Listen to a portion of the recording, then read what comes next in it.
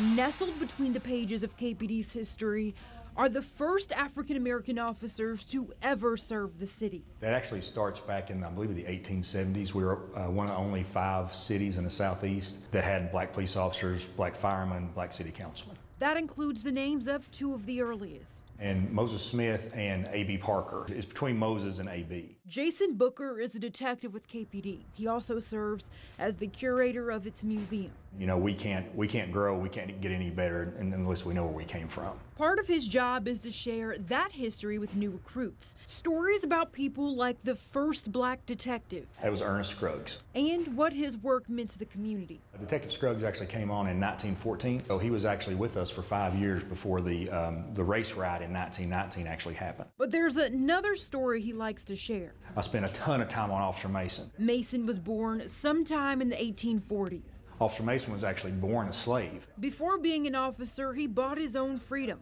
and was working to buy his wife's when slavery was abolished. Newspaper clippings say Mason went on to open a school for deaf children. You know, he went above and beyond. A man he doesn't want them to forget. There's people in our history that you want to mimic.